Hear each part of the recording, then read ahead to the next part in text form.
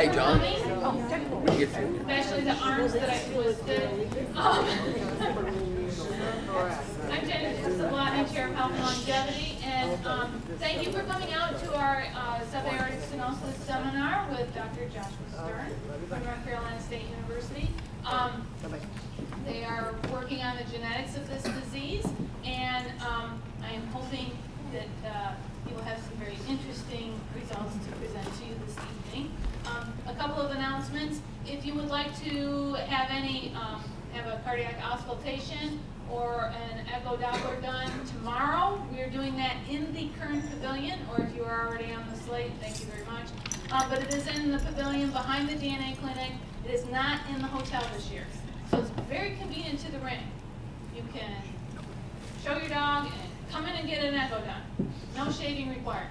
And we're also doing the DNA clinic, and there are cystinuria swabs there. The DNA clinic this year is free. Again, thank you, CTMV and OFA.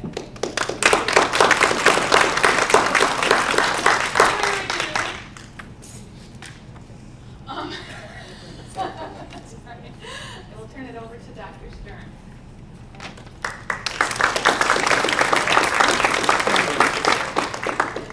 No, that's just for the video.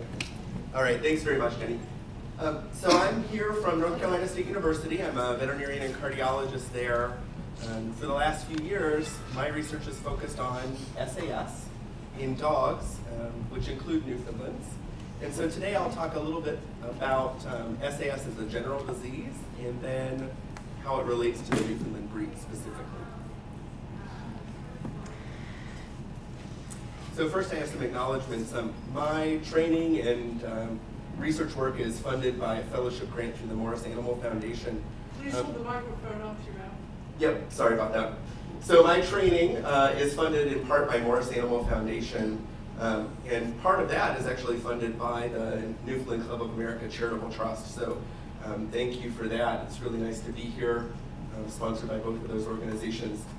The three universities that are listed there are all collaborating universities that have contributed to this research, some of which I've been at and done the work there, as well as the doctors that have come before me, looking at SAS in this breed. Dr. Mears, Dr. Lenkule, Dr. Reyna, and Lucine are all part of the project team that's been working on this. So as an outline for today's talk, first we'll go through the background of SAS as a disease, and then we'll talk specifically about the timeline of research in SAS within the Newfoundland breed.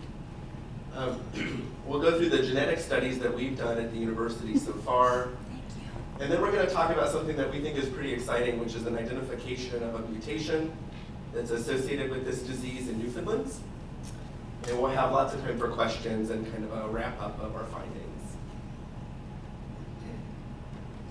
So as a general background, SAS is about the second most common congenital heart disease of dogs. It's characterized by this ridge of tissue just below the level of the aorta. And that ridge of tissue is what allows the generation of a heart murmur and what we identify in your dogs in the clinic if they're SAS affected. It's pretty common in large breed dogs. Sporting breed and working breed dogs often get SAS as their congenital heart disease. But the clinical signs of this disease vary pretty widely. We know that severely affected dogs can have as short of a lifespan as about 19 months, while mildly affected dogs may really have no outward clinical signs of having disease at all. The disease characteristics themselves really look a lot like this picture. So what I'll show you is what we're identifying when we do echocardiograms or ultrasounds of the heart. And so this is a view of a Newfoundland heart here on the right of the screen. What I'm pointing at here is the left ventricle, and it's the left ventricular muscle of this dog. This black cavity is where the blood is held, and this is the aorta leaving the heart itself, with the aortic valve right here. And this ridge of tissue that you see, this little white ridge right here, is actually the agent that we see with subvalvular aortic stenosis. And so that lesion is the offending cause that then leads the heart muscle to get thick, causes the generation of the heart murmur, the aorta itself can dilate, and that valve can leak. From a diagnosis standpoint, the gold standard has always been, unfortunately, finding this lesion in dogs at time of autopsy.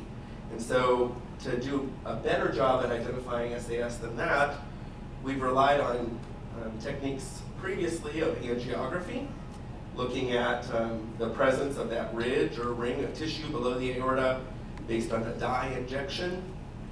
Or echocardiogram, or ultrasound of the heart, is what we use today, looking at images like we just saw. And then we also measure the aortic outflow tract velocity. So if you've had dogs to an echo clinic before to have them screened for SAS, we measure their aortic outflow tract velocity and use that as an indication of SAS.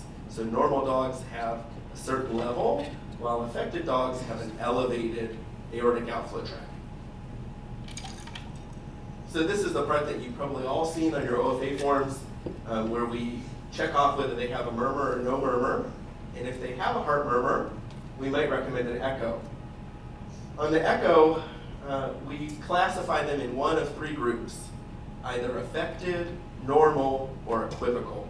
And those are ranges of disease categories that have been set up by the kind of governing body that certifies veterinary cardiologists in this group called ARCH. So what you'll see cardiologists use most of the time is an aortic velocity of greater than 2.4 meters per second as affected. If they're normal, they're less than 1.8. And if they're in the middle, we call them equivocal. So those are dogs that we don't really know whether they have a mild form of the disease or if they just have some other reason for their aortic outflow tract velocity to be a little elevated. From a treatment standpoint, there's really no demonstrated good interventional technique to relieve aortic stenosis in dogs. Nothing that we can do really changes their clinical outcome beyond that of medical management at this time. There's a lot of research into this area, and earlier today I heard a good result from one of the new techniques, but unfortunately it hasn't been done in enough dogs to really know if that's going to come out as the real result time and time again.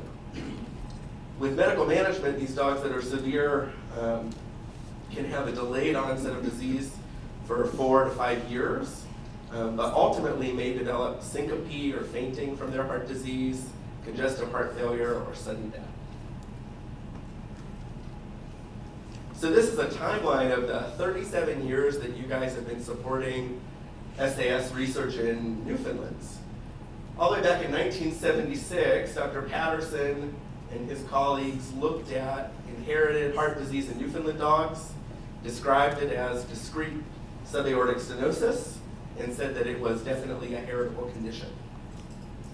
Then in 1998, Dr. Lemkuhl and Dr. Mears at Ohio State started collecting samples for genetic studies and kind of better describing the phenotype of this disease. In 2005, Dr. Mears, Lemkuhl, and Monteguro looked at the therapy of this disease to see if they could use a balloon treatment to palliate the symptoms of SAS. In 2012, Dr. Estrada's group described a new technique for ballooning dogs with severe SAS to hopefully prolong their survival time. In 2012, you guys actually funded a genome-wide study of Newfoundland dogs with subaortic stenosis in order to see if we could identify a genetic cause of SAS. And that brings us to today, 2013, where we've actually identified a mutation in Newfoundland dogs that have SAS.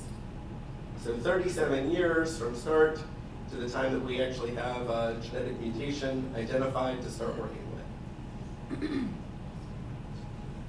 So this is more of the genetic background of the disease. I mentioned in 1976, Dr. Patterson started looking at this disease in Newfoundlands. And back then, he determined that it was likely an autosomal dominant condition with incomplete penetrance. So he said that he thought that this disease was inherited in every generation, but it was possible that some dogs with the mutation may not show signs of the disease. We also started looking at SAS in families of children. This was kind of a sporadic or rare disease in human beings, but does exist, although no mutation in human beings has been reported. from the early genetic studies in 1998, Dr. Lenkul and Muirs looked at SAS and its family history and saved genetic samples on dogs to do a family-based study of the genetics of this disease. So that was called linkage at the time. Unfortunately, linkage-based studies were unsuccessful at finding a mutation in the Newfoundland. So that brought us to kind of my involvement with this study, which is this SNP array and genome-wide association technique. So this is the kind of newer technique that's being used in studying a lot of different diseases. I'll explain what each of those things mean and show you a couple pictures of what they look like. But first we kind of have to define it a little bit. The first part is, what is a SNP, or what do I mean when I say SNP array? And a SNP is really just a single change in the DNA of an individual.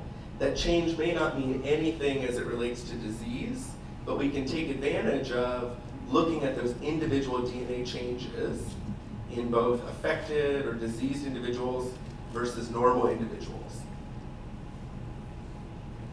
And so that's what a genome-wide association study is.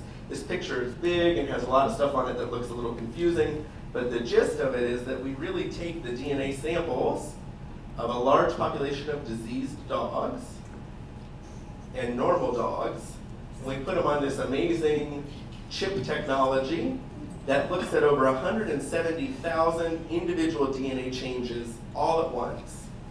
And then it's kind of a massive exercise in comparing those results. And so what happens is they say, are any of these individual DNA changes more likely to happen in one group or another group? And so we will then plot the kind of most interesting changes in the disease group on this really fancy diagram at the bottom, where each color represents a different chromosome. And so dogs have 38 chromosomes, and the higher the peak, the more interesting the chromosome to contain a potential genetic mutation that causes the disease. So in this example, you can see these dots up here are almost off the scale, making this chromosome, chromosome 8, the most interesting. And so we did this technique in Newfoundland. So we took 24 normal, non-related Newfoundland dogs that we had evaluated by echocardiogram and by auscultation. We collected their blood sample and harvested DNA. Some of these dogs were collected way back in 1997 or 98 at Ohio State. Many of them have long since passed away.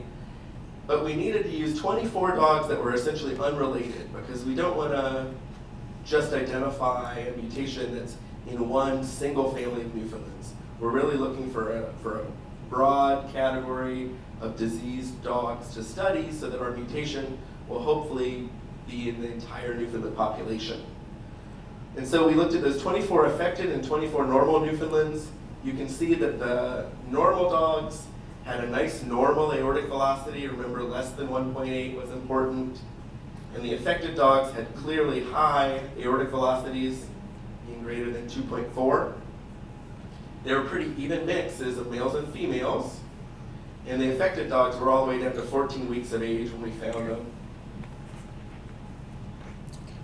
So this is the actual Newfoundland data. So it's a lot of information on a single slide, but the interesting thing is this line, this red line, is the cutoff point for when you should start being interested in the changes.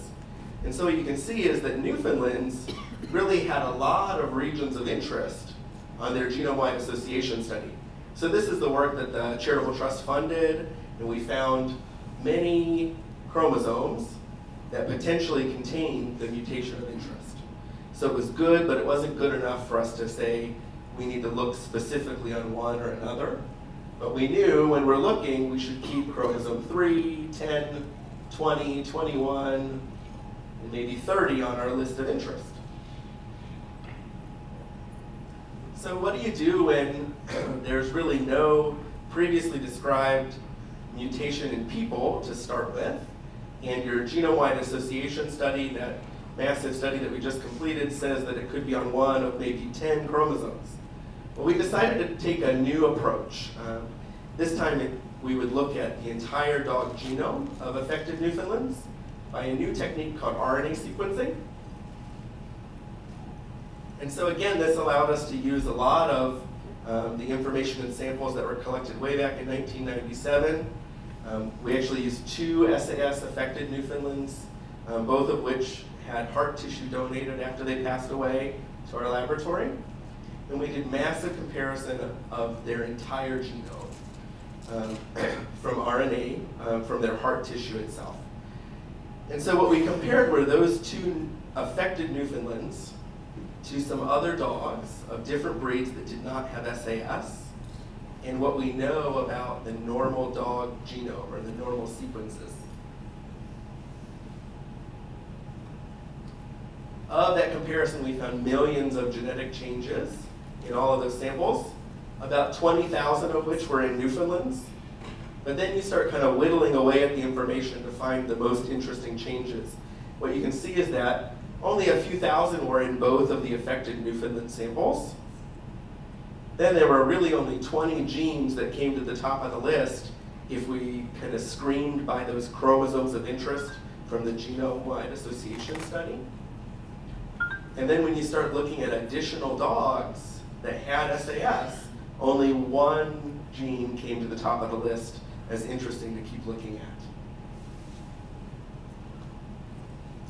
And that was the one that we found the mutation in. So we found an insertion mutation. So what that means is that the normal genetic code is present in all dogs. This is an example of that area in normal dogs. So this is the normal dog genetic code. And then what you see when you come down to an affected Newfoundland dog is that they have an extra 3 pieces of genetic information right here. And so we found this was a consistent change in Newfoundlands that had SAS.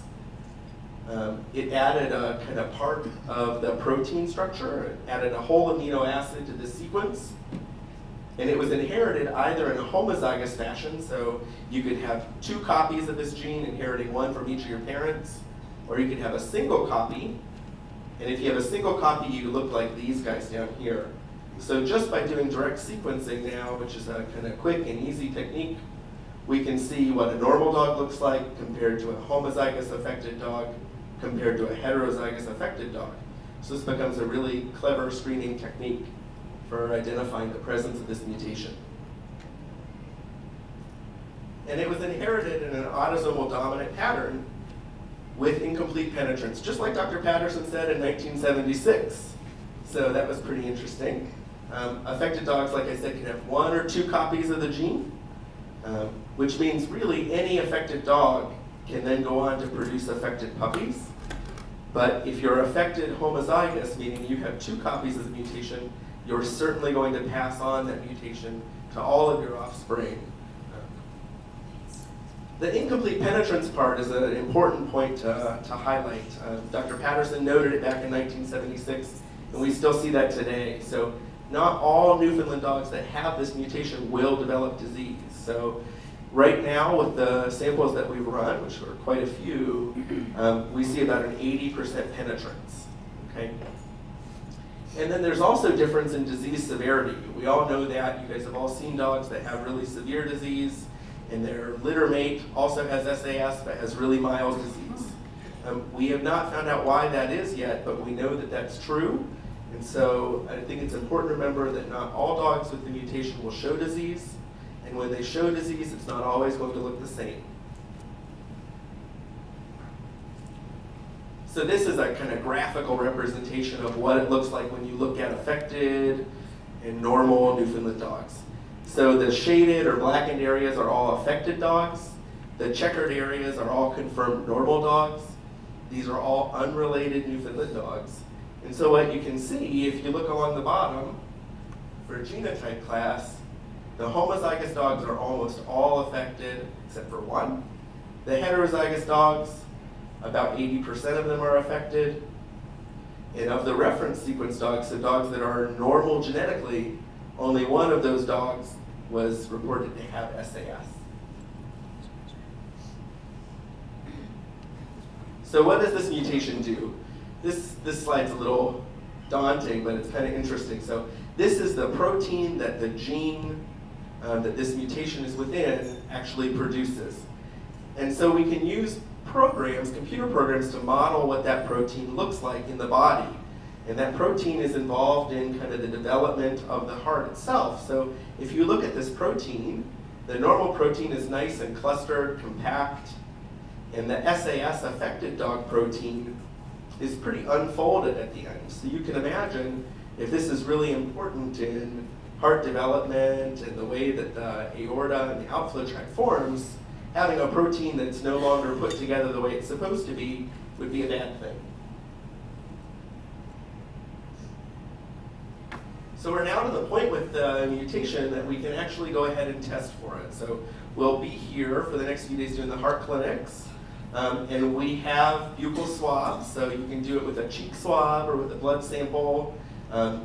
We can do semen or tissue samples, so if you have dogs that you no longer have and you're curious about what their mutation status is, we can test on those types of tissues as well. And similar to other genetic tests, we'll report them out as either negative, heterozygous, or homozygous positive. This is actually a picture, interestingly enough. I work in a building just behind a giant statue of a Newfoundland. That's Hannah Ward. So what does that mean for you guys? Now that we know that we have a mutation that's associated with SAS, and we're doing the kind of legwork to prove that that's what causes SAS in this breed, what should we think about going forward, knowing that there's a test for this now? And so I think it's important that we highlight that Newfoundland dogs are a pretty small gene pool. So this is even smaller than many of the breeds that we work with on a daily basis. The Newfoundland dogs themselves are a really small gene pool.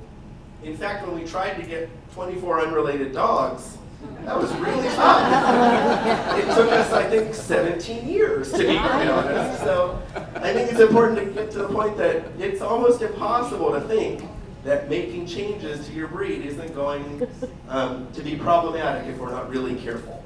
Okay, so removal of all affected animals is probably not only impossible, but could really significantly impact the breed in a negative way. So we want to be really careful about that. There are lots of examples in history of breeds that have tried to do that and it's gone the wrong way. So we don't want to suggest that you guys take this mutation information and stop breeding those dogs altogether. But what we would like to do is make it part of kind of a testing guideline for how we might choose what dogs to breed at what times to other dogs. So they're really tools that we use for making the most responsible breeding decisions when it comes to SAS.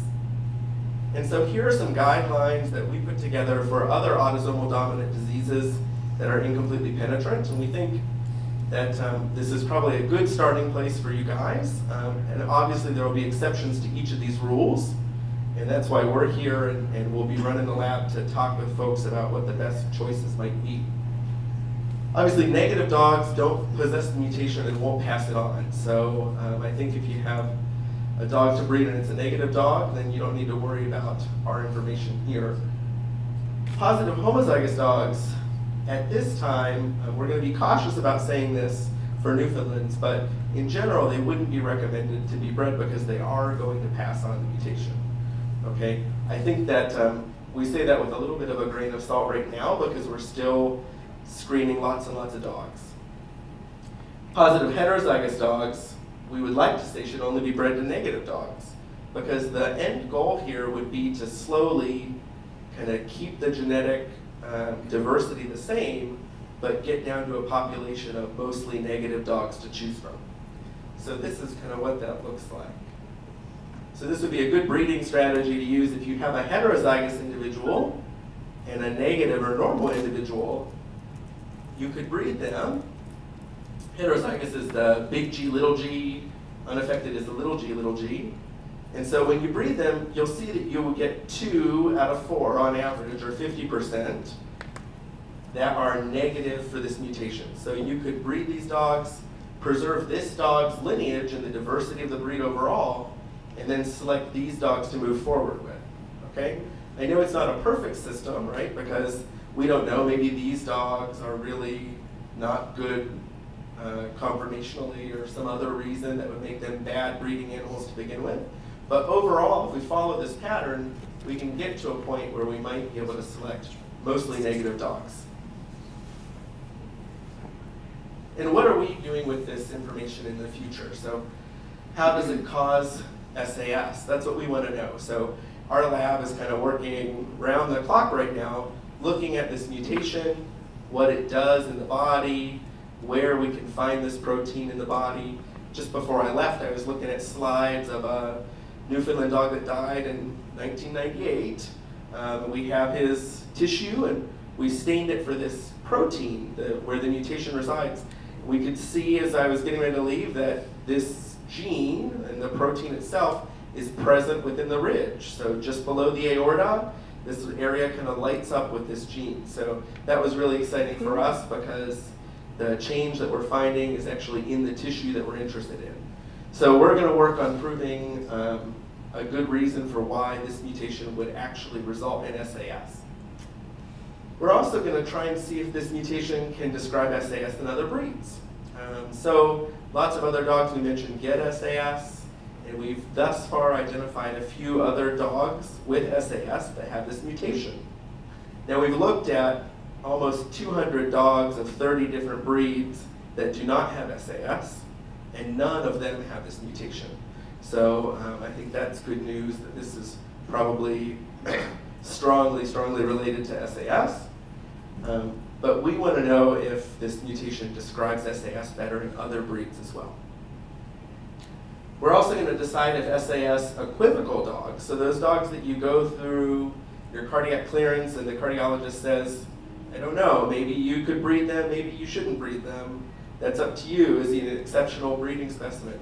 Well, maybe this test could be helpful in those dogs. Maybe knowing that this dog that's equivocal is negative would make you more likely to breed it, and if it were positive, less likely to breed it. And then lastly, could this help direct treatment options? So we know a lot about what different genes do in the body, and we know that SAS is something that you're born with, but that it gets worse as you kind of grow up and grow older. And so if this protein has a target that we could maybe medically manipulate a little bit with some easy treatment option to slow down the progression of disease, that would be ideal for us. So we're looking into those kind of options as well. So tomorrow we'll be around in the clinic over in the Kern building. They're all day to answer questions. Certainly I know this is new information, so there'll be lots of questions that come up, and we're happy to talk with you about that. We'll have mutation test kits, so we can send you buccal swabs if you're interested. You can mail them into the lab, and we can tell you what they are, what the results are. And then we'll be doing cardiac clearances all day with auscultation or auscultation and echo. So please stop by if you want to chat. I have plenty of time, I think, for questions if anybody has any. Yeah? Do you know, I was going to say, are you sure it's a protein, but obviously it is. What kind of protein it is? Yeah, so it is a protein that's involved in kind of morphogenesis of the heart. So is it an enzyme, or is it just a structural protein? It is, sorry, I'm limited on what I'm allowed to say while we're trying to get Published. published. Yeah. So it is a protein that is involved in kind of it is not an enzyme. Yeah, I was really surprised that it was an actual protein coding gene and not a switch, so that makes it a lot easier. Now, and we can get the kits from you and mail them to you. Yeah, absolutely. And for free. Is there a charge? You know, so we will offer the mutation testing itself. We've done a lot of dogs in the process of describing the mutation, that some of which we will have results for if you submitted samples to us, and you can talk with me directly about that. But going forward, the mutation will be at the same kind of mutation testing rate as all of the other tests in our lab, which is $51. And that those mutation tests, what comes back to our lab out of that money that isn't covered in kind of the cost of the test themselves, go back into genetic research for your breed and other breeds. Yes? Do you have access to our blood and the chick DNA database? For example, I have dogs in there who have produced SAS. Mm-hmm. If I wanted, could you get that blood and test it for me? If you would like to have your samples from chick sent to us. They do have DNA that they sometimes send for other tests, and you can call and request that, as far as I know. Yes? You said SAS was the second most prevalent heart disease. What is the first?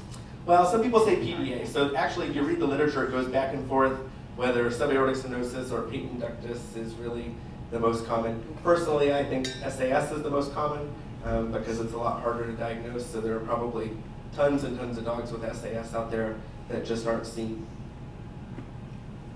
Yeah.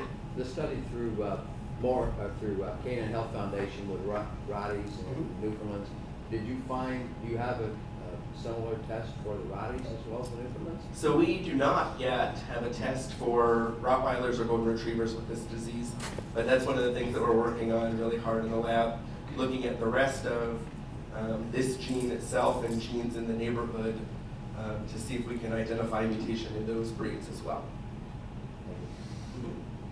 Yes?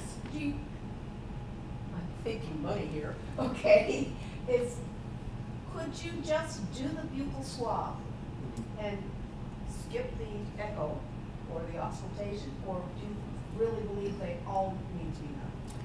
Well, I think that's a really good question. I don't think that in kind of the history of cardiac genetics and genetic tests that we've ever found a test that describes all individuals in the population with the disease. So I'm not comfortable saying that a mutation test is ever really going to replace the veterinarian themselves listening to your dogs and looking at your dogs.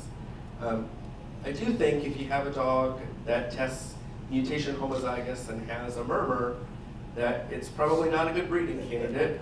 And if you're going to save, if you want to save the money on the echo, maybe that's an okay strategy if you're trying to prioritize. Oh, absolutely. Yeah, absolutely. There are lots of other diseases to consider and things to worry about, but I think from a prioritizing scheme, I don't think this is going to replace auscultation or echo. Yeah. Do you know when and where you're going to publish?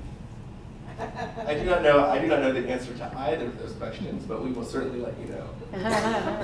Do you prefer blood over buccal swabs just because of volume? I think in the beginning phases when we're researching the disease, blood is great from a standpoint of we end up with extra DNA that we can use in additional studies. But going forward from a testing standpoint, really both work about the same. Yeah. Can I ask you to go back to the slide where you showed the insertion? Sure. Because it seems like you have both an insertion and then Oh, yeah. a Sure. non-synonymous mutation. It is a really confusing way to look at it. It's hard to explain it for me without drawing on a napkin or something, but I'll do my best. So we'll see. If it doesn't work, I'll come over and let me know. So this guy here is the double homozygous dog with the insertion. And he has a clear insertion, these three individuals. These three individuals are heterozygous. And although it looks like they just have a change here, what's really happened is one strand of their DNA has the insertion, the other one does not. And when they overlap, the reading gets really messy. And so what would normally be a TGC here has part of this sequence flapped back over it. And so it's just coding incorrectly. When you open up the chromatogram where we actually see the different peaks of the DNA itself, these are really messy looking because one is normal and one is abnormal. And these are beautifully clean, they just have something extra. Yes? I have a question. I have a dog who was echo doctored and diagnosed with grade 4 SAS. And I'm wondering whether there's any merit in taking him back to the vet school, every year, every couple of years, to have it, repeated. Yeah, just in terms of management. The question was in terms of management of dogs with severe SAS and how important it is to go back and check. But personally, I think that getting them reevaluated every, whatever your cardiologist or veterinarian has recommended, 12 to 18 to 24 months, is really helpful because I put on one of the slides that some dogs are syncopal, so they have bad arrhythmias and they collapse. Some dogs have congestive heart failure, and others just die suddenly. And I think if the goal is to prevent any of those things from happening or prolong life as long as possible, those reevaluation exams are going to be the best way to identify that early enough to do something about it. Okay, thanks. Yes. On the tails of Marlusa's question, with the dogs, I mean, relatively in the range of 1 million lives, fairly brief.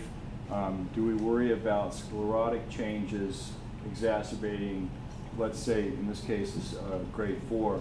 Is there any contribution to the potentiation, if you will, of that would make that a valuable examination too? So sclerosing around it as well as the stenosis. Yeah, I mean, I think we see changing in the aortic outflow tract of these dogs that have severe SAS, and I think the magnitude of change is a big reason that we have them reevaluated, so, sure. Anybody else? Oh, yes. Would you flip the 2 slides past that, where the bar graphs? Thank you. Yes.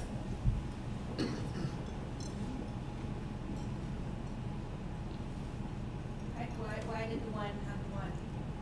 Is there one in the reference? One in the reference sequence. So that's a really good question. I think that this is the way that we see most cardiac genetic tests go, which is that not all members of a population with a disease are going to have the same genetic cause for it. So maybe that one dog that was reference sequence that had SAS, this is the one we're talking about, Right. probably. So right there, 2 clear dogs. Yep. Made that dog.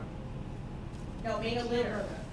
Or had a litter, but one out of that litter had SAS. Am I reading that right? Am I understanding that right? So this guy is affected, but does not have the mutation. So what that says to me, Okay. what that says to me is that there might be another cause of SAS in the Newfoundland, and maybe that's a in utero change, exposure to something, environmental, or another mutation itself.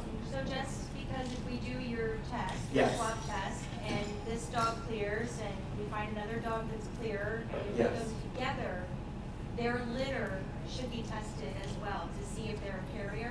No, I don't think so. I think you are absolutely correct. If you have a negative dog tested through a lab and a negative dog tested through a lab, and you breed them, the chance that they're going to be positive for this test is 0. But the litter, correct. But the chance that they will have SAS is not 0. It's still possible that there's another reason for them to develop SAS. Okay, albeit that that's a very small number of, it's one dog of that group. So those in that litter, if we want to breed them, Yes. do they need to be tested? Should they be, or Well, can we just? I think it depends on how good your record keeping is. If you have really good record keeping on what their mutation status is, and the person that you're breeding with trusts that record keeping, then you have your answer on what the possibilities So are. we urea clear through parent parentage, right? You get clearance for your puppy and the parents are clear. Is that how this will work as well in the future, hypothetically? Yeah, I won't actually, we'll submit an answer to any test that comes through as far as what the genotype status is of that dog. So we'll say whoever submits the sample will report back whether they're negative or positive. But we won't take those results ourselves and then send out certification letters for litters. If that helps. Yes. Yeah. Do you happen to know if that one affected was an echo result or an echo? Yeah, so all of our dogs are echo. These dogs are all echo screened, with the exception of a few that we actually have had tissue on and have used that way. So Because I did have a bitch that echoed as having SAS and did not have it as echoes. yeah, and just like you say, I think that happens. I think we know that there's probably multiple causes of many congenital heart diseases. So that's possible. Yes. So if I heard you correctly, you could have a teratogenic effect, unknown origin, and end up with SAS unrelated to the genetics. Absolutely, yeah. I think that there's lots of other reasons for congenital heart defects to show up. Obviously, we know, looking at kind of the history of what happens in breeds, if you breed 2 affected dogs, you often get affected puppies, that the large contribution of what causes SAS is genetic. But I don't think we can say that there is not possibly other things that could lead to SAS on more rare occasions. Is it the OFA that has to come to you for this info if they want to include it in on clearances, or do you go to them, or you go to them? You go to them? You go to them. You're more probably not. So this is something that will be added to the OFA database? That's something, that's not necessarily true. That's something that you guys would work on with OFA if you wish to have this mutation information included in OFA, then you guys could submit that to them. I think you have a really cool job. I agree, absolutely. Oh, that's great. Anybody else? Oh, yes, Jenny. Okay, I'm gonna open up a can of worms. Can you comment on relatedness of pulmonic stenosis and PDA in Newfoundland? Yeah. Aortic stenosis as well? Sure. So Jenny's asking about, you may have heard of or seen or owned a dog that had multiple congenital defects. Specifically, PDA and pulmonic stenosis can sometimes be seen with aortic stenosis. That is the exception, not the rule. And so I think when we're talking about combined congenital defects, I'm not sure that we would lump those in as the same gene effect. So when we were doing our study, I did not include dogs that had, let's say, PDA and SAS in the genetic samples. We were really working on pure SAS.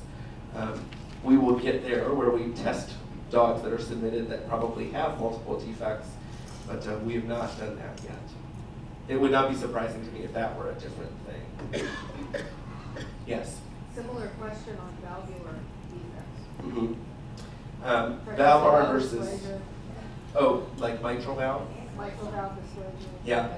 We also did not include mitral valve dysplasia or tricuspid valve dysplasia in the genetic samples. That kind of muddies the waters from a genetic investigation standpoint.